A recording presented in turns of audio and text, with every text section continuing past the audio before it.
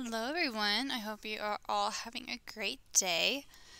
Today we are going to be doing our very last lesson of the semester, and we're going to be talking about application to systems. So here we're going to do some word problems where we're going to be solving systems. So for this first question, it says, you purchase a drink and a sandwich for $4.50.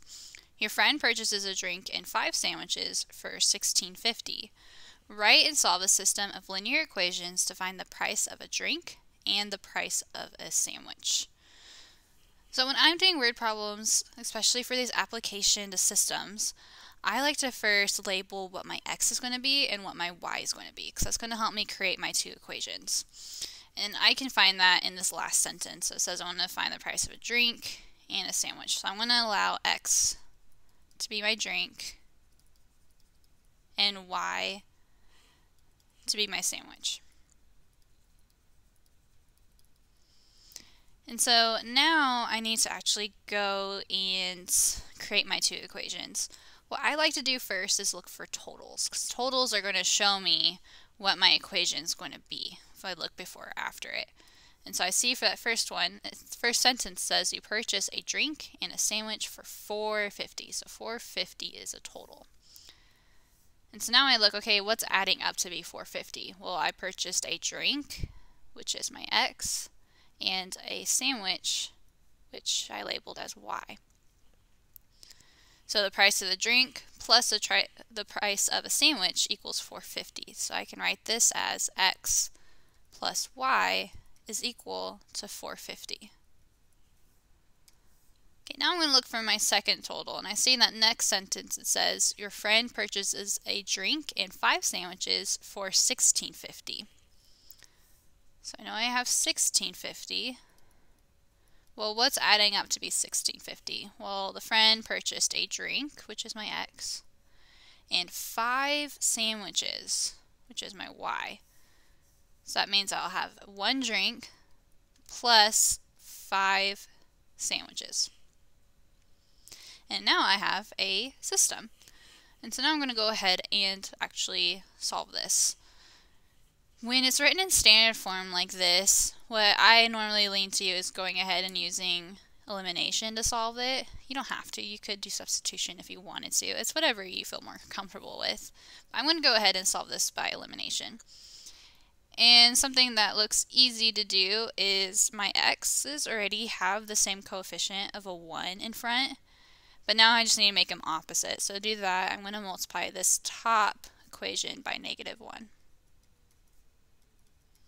And so now I have negative x minus y equals negative $4.50. And then x plus 5y equals $16.50.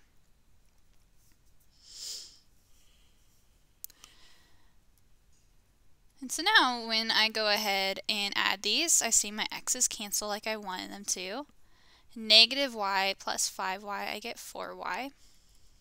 Negative $4.50 plus $16.50, I get 12. And then when I divide both sides by 4, I get that y is equal to 3. And then now I want to go ahead and find my value of x. So if you recall, that means I'm going to take one of these equations. I'm going to go ahead and take this top one. And I'm going to substitute the value of y that I just found. So that's 3. So I have x plus y, which is 3, equals $4.50.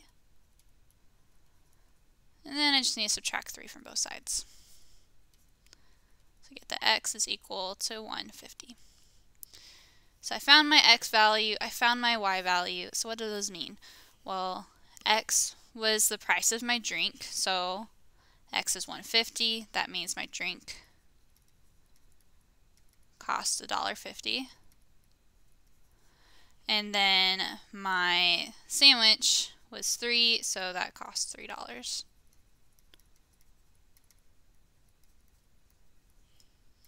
That is my answer. Okay, let's go ahead and look at this next one. So here it says you have a total of 18 math and science exercises for homework. You have 6 more math exercises than science exercises. How many exercises do you have in each subject? Okay, so I want to find how many exercises I have in each subject, so I'm going to allow X to be my math and Y to be my science. Now I'm going to look for some totals. So I see I have a total of 18 math and science exercises. So X is my math, Y is my science.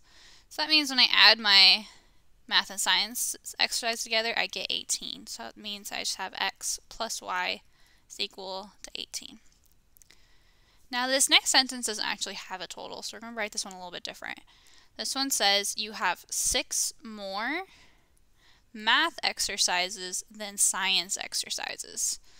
So there's 6 more math problems than science ones. So X is my math. To make it equal to something, I need to add 6 to Y, because my math exercises, there's 6 more of them than science. And so now I have my 2 equations. And so looking at this, I see that probably the easiest way is going to be by substitution. That's because I already have a variable isolated right here. So I can go ahead and substitute in this in for X. And so when I do that, I get Y plus 6 plus Y is equal to 18. Okay, go ahead and pause the video. I want you to finish solving this, and then when you think you got it, you can go ahead and press play. Okay, so the answer you should have gotten was that there were 12 math exercises and 6 science exercises. So when I solved for Y here, I ended up getting 6. To get my value for X, I just plugged in 6 for Y, and I got 12. X stood for my math exercises, so math was 12, and then science 6. Okay, that's it for this video. You can go ahead and move on to the next one where we'll look at some more examples.